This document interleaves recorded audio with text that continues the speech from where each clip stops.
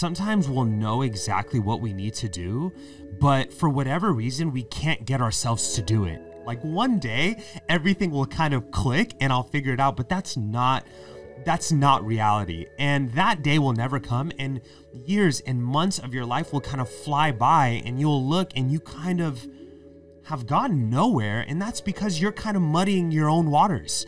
It's like if you're stuck in mud, there's only so much you can get to, right? It's like quicksand, it almost feels like. And I think you have to take life personally, and you have to take your own ego personal. You have to take your own mishaps and your own detrimental qualities personal, and you have to make the sacrifices.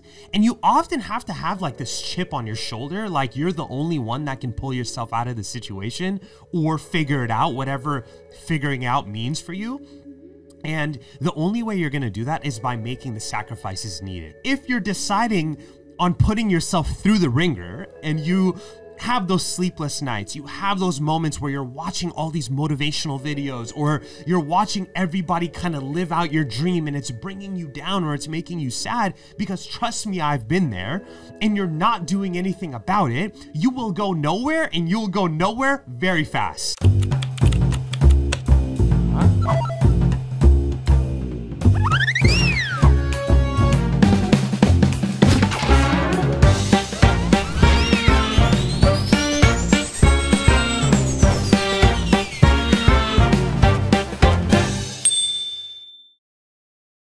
What is up, TDP family? It's your host, Adis, and on today's episode, I want to talk about sacrifices in this game that we call life. I had a really long conversation with a loved one maybe a few hours ago, and we talked about life, we talked about our personal journeys, and we compared and contrasted, and it was like this really redefining moment where I realized that we're all on this like path of figuring things out in life, and it genuinely should be treated like a game and like cracking this code, because I see a lot of my friends, a lot of my loved ones, I've had these really, really personal, vulnerable moments with them, kind of explaining my journey and my path. And I've explained to them how, you know, there needs to be sacrifices that are made. And what I mean by that is sometimes we'll know exactly what we need to do, but for whatever reason, we can't get ourselves to do it.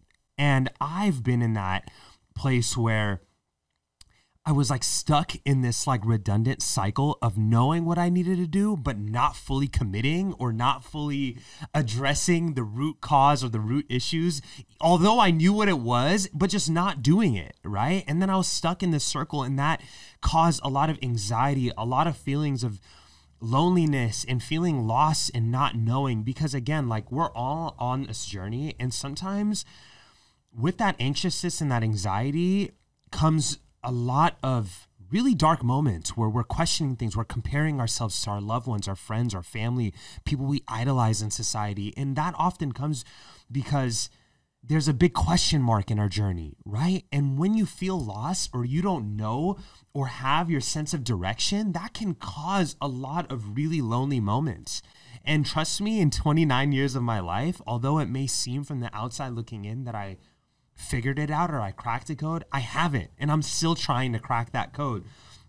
Whether that's in my personal life, whether that's in my relationships, whether that's in my job, whether that's what my goals and aspirations are, I haven't fully cracked that code. And I found that that's beautiful, because that's the journey. And everyone says it's not about the destination, it's about the journey. But we're so fixated on the destination. And for some people, you might have it mapped out, right? It might be, I want to be a multimillionaire. I want to do this. I want to do that. But for me, it's been a big question mark on what do I want to get into in life. And I kind of pushed all of that aside and just thought to myself that one day I will figure it out. Like one day everything will kind of click and I'll figure it out, but that's not reality. And that day will never come, and years and months of your life will kind of fly by, and you'll look and you kind of have gotten nowhere, and that's because you're kind of muddying your own waters. It's like if you're stuck in mud, there's only so much you can get to, right? It's like quicksand, it almost feels like. And I think you have to take life personally, and you have to take your own ego personal. You have to take your own mishaps and your own detrimental qualities personal, and you have to make the sacrifices.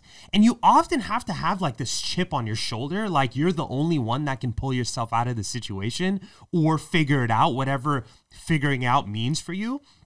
And the only way you're going to do that is by making the sacrifices needed, right? If you're someone that's, in your 20s or in your early teens or whatever, right? And you're smoking weed or you're partying or you're drinking, these are all things that are not going to help that end goal, even if you don't know what that end goal is, right? You might have an idea of what that means. Fast car, nice stuff, nice house, whatever. We all want the nicer things in life. Well, some people. But you might not know how you're going to get there or what that means or what is going to bring you to that level. And that brings you to a place of anxiety. You're worrisome. You're anxious. You might be making the wrong decisions, or life kind of comes at you and you're like, why me? But until you get outside of this, like, why me? And how can I actually take direct control of the situation? And how can I directly affect my future in a way that helps mitigate these bad qualities that I have and these bad things to happen to me? Then you'll find it. Because like for the longest time, I was doing all the research. I knew what not to put in my body, what not to do. Don't party, don't drink, don't smoke, don't do this, don't do that. But I decided that in those moments that it was okay to do that. I'll figure it out later, or that day will come. But no, you have to make those sacrifices now. And if you're deciding on putting yourself through the ringer and you have those sleepless nights, you have those moments where you're watching all these motivational videos, or you're watching everybody kind of live out your dream and it's bringing you down or it's making you sad, because trust me, I've been there, and you're not doing anything about it, you will go nowhere, and you'll go nowhere very fast. And I was stuck in this redundant cycle of knowing what I needed to do as far as my schedule, what pieces I need to put together to paint this like beautiful picture that I wanted one day. But I decided on just kind of talking about it and having this delusional confidence that one day it will make sense. But that day will never come. And I realized that very, very fast. And I realized that in my journey. I realized that in the journey with my family, my friends, my loved ones who feel lost, because it's okay to feel lost. It's okay to not know. It's a very human experience, right? Because you could be in a job where all of the boxes are checked. You earn a good living, you have food on the table, you drive a nice car, you do all of these things, and it just doesn't feel right. You're constantly searching for the next best thing, or you just don't feel content. But you need to grab the bull by the reins and say, look, why do I feel this way? And how can I change certain aspects to get that end goal, whatever that end goal means? Because it's okay to still have that question mark as long as you're kind of checking off stuff and trying. It's like trial and error until you figure it out, right? It's okay to feel lost. It's okay to be in a job that you don't like, that doesn't fulfill you. Because again, for me, I've never settled. I've always had this chip on my shoulder where I wanted to prove myself right. I didn't care about proving other people wrong. I wanted to prove Adis right. And that's the chip you have to have on your shoulder. You have to say, you know what?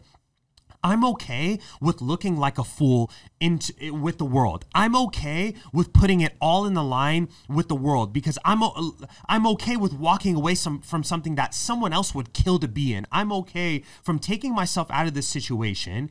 And although it might look crazy to somebody else, although to someone else this is like the most cookie cutter perfect life that they want to live, if it's not fulfilling you, then you know something's wrong and you need to fix it and you need to attack it. But the only way to fix it is to attack it and not be complacent and live this life where it's almost this imposter syndrome where you're looking at other things that you want to aspire to be or aspire to do, and you're just doing the bare minimum and you're constantly in the cycle. Because trust me, I've been there. And I've been there for 20 something years of my life, and it's not a good feeling. It's not a good feeling of not knowing what you want to do, not knowing where you're at, not knowing if this is the life you want to be in, not knowing if this is the partner you want to be with, even if it's with relationships, not knowing if this is, what everything is cut out to be or what life's purpose is. I felt that. I continuously feel that. I don't think there's going to be a magic moment where it's an aha moment. I think there's always going to be a question mark. There's always going to be that what if, but it's up to you to minimize those moments and start attacking life and grabbing the bull by the reins. And how you do that is sacrificing things, sacrificing hours out of your day to kind of attack this, whether that means not going out, whether that means you have to cut this person out of your life because they bring you down, whether that's walking away from a relationship, whether that's walking away from a job, whether that's stop smoking weed, because that's something so big in our culture, right? Where we do things that are detrimental to our brains. We know it's bad, or drinking or partying or anything outside of the superficial means of bringing yourself down, because that can mean so many different things, right? It doesn't have to be that, but if you know you're doing something that's detrimental to where you're going or whatever you're doing, whether it's your routine, whether it's your job, that's not working and it's bringing you to a state of anxiousness and anxiety, then maybe you need to change your path. Maybe you need to detour. Maybe you need to hit that left instead of that right that you continuously hit. Because once you hit that right, you hit 2-3 rights, you're back at the same point as where you were before. Maybe you have to go left. Maybe there is a fork in the road where you'll have to make a tough decision, although you want to be comfortable, although this is comfortable to you. Staying in this relationship is something that you're used to. Staying in this job is what puts food on the table for you. And I'm not saying that, working a 9 to 5 is bad or doing whatever. You might have to work that 9 to 5 to get that end goal, whatever that question mark is in your life. I'm not saying that, but you know what you have to do. You know the sacrifices you need to make, but you just have to do it. You have to commit. You have to have that chip on your shoulder that I need to prove myself right. And sometimes it might be in front of the world. Sometimes it might be in front of your family who doesn't agree. Sometimes it might be in front of whoever. You have to block that out. You have to control your urges. You have to control your destiny as best as you could, because nobody is going to pull you out of the mud.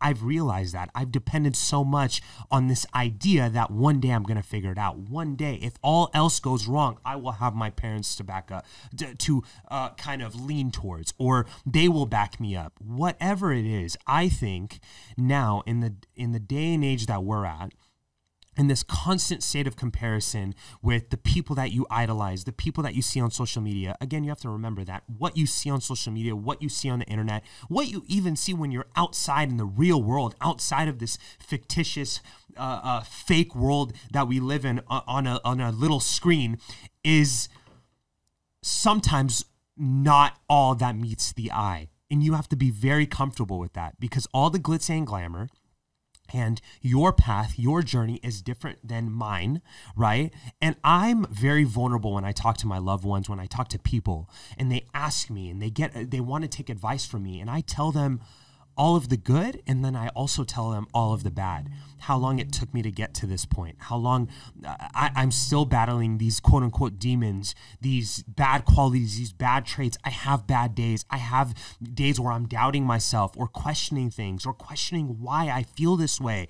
Why, if everything from the outside looking in is perfect job, perfect relationship, perfect this, why do I feel this way? Am I self-destructive? Am I sabotaging something so beautiful? But if you know there's something wrong, you have to trust that gut feeling, and you have to do something different, because you can't expect different results by doing the same thing. And deep down inside, when I talk about sacrifices, I know there's something in us that inhibits our own growth, right? And we have this self-fulfilling prophecy that we want to attain this idealistic, amazing viewpoint on society that might not exist. And when you think, okay, am I chasing rainbows? Am I chasing a reality that's just not there and it's a mirage? And when I get there, I'm still going to feel this way? I would rather chase that than to settle and live in a state of anxiety and fear and loneliness where I don't feel fulfilled. I don't feel happy in my own job, in my own relationship, or whatever. And the journey might be worth it, right? It's like a game, and I want to crack that code so desperately, so badly. And I know in that story, in that main character syndrome that you have to have in life, you are going to have moments where it's rocky. Your self-doubt is going to come in. There are going to be levels that are harder than the last level. You have to fail forward. Sometimes you might have to reimagine or replan another opportunity to conquer that level, and that's okay. But you can't have pity for yourself. You can't dwell in the state of, okay, things are not working. And if you feel bad for yourself, you have to be like, look, I haven't cracked it yet, but eventually I will. I don't even know which way I have to go, but I need to keep going forward. I need to change something in my life. I need to eliminate the bad. I need to take away the things that can kind of pull me away from this goal. But the thing is, you might not know what that goal is or how to get to that goal. And if you don't know those two aspects, that can be a very lonely place because you're looking at everybody else and you're like, they figured it out, right? But I haven't. And that's a feeling. And I encourage everyone out there to believe in yourself, delusionally think of yourself in the highest regard, in the sense where, like, look, I am the main character in my own story. I don't care if they call it a syndrome. I don't care if they call it some weird ego. You have to be. You have to be this main character, and you have to figure it out. And I found a lot of happiness with the small wins and a lot of just this idea that I'm going to figure it out, and I have this chip on my shoulder, and I'm not going to let anybody take that away from me. Despite anything, I need to figure it out. I need to, whatever that means. And for me, I'm going to be honest with you guys, like, me cracking the code is maintaining my integrity, maintaining my character, remaining pure, being a good human being a man of principle, and a man of quality, somebody that someone can lean in and say, this person doesn't have ulterior motives. This person isn't thinking of something but telling me something else. I'll be vulnerable with the people I love, even strangers, and also accomplishing my goals and my dreams. I want to have this perfect state of being, even though we're not perfect creatures and we're on this earth to make mistakes, but accomplishing my goals, but not selling my soul in midst of everything. And I think that is what my goal is. And it's still a big question mark on how I get there and how I attain that 100% being that I feel that I could be. But that's my goal. I want to accomplish all my dreams, monetary wise or everything, but maintain integrity, maintain my character, my principles, being a good human being, being a good brother, being a good cousin, being a good dad one day, inshallah, being a good partner, being everything, while, because I'd be lying if I said my goals and dreams as far as business, what I want to do there is not there, because that's 100% a goal of mine of really succeeding in life, but also leaving a legacy worth noting and worth talking about, where people will, when I'm gone off this planet, will say that was a good person that did it and eliminated the bad in his life and eliminated the bad qualities and really made something of himself. So I think it's okay to feel lost. It's okay that you might not know what that goal is or what path that to go, but not dwelling in that and making the sacrifices and letting go of the baggage and kind of clearing your head and moving in the right direction, and maybe making that left instead of those 2-3 right turns that will lead you in the same spot you were before. And with that, I leave you. You can find us at youtube.com/TheDemonPodcast and youtube.com/Neela Carey for all your makeup needs. TDP, we out.